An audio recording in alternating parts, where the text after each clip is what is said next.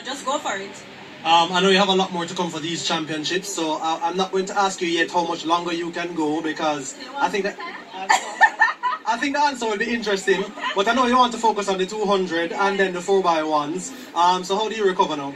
I'm not young and springy like these young girls behind me. So I go home and eat and get some recovery work, and just kind of make sure that I just get back down to ground zero and start again and build up. The 200 is not my favorite event, but it's an event that has always challenged me, and I've always been a competitor.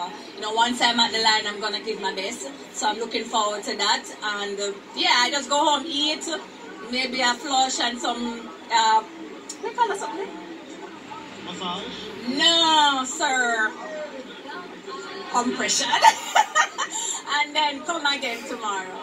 Alright, Shelly, congratulations again on a wonderful performance. Sharika Jackson, you upgraded bronze at the Olympics to silver here at the World Championships, and you did it in a personal best. Tell me how you feeling. I'm feeling good, It's my first championship. I've not gotten a bronze medal, so I'm grateful, and a personal best to that. I'm just grateful.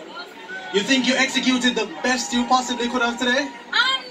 I would probably have to speak to coach about that, but I think I did pretty good today on the execution, especially the start.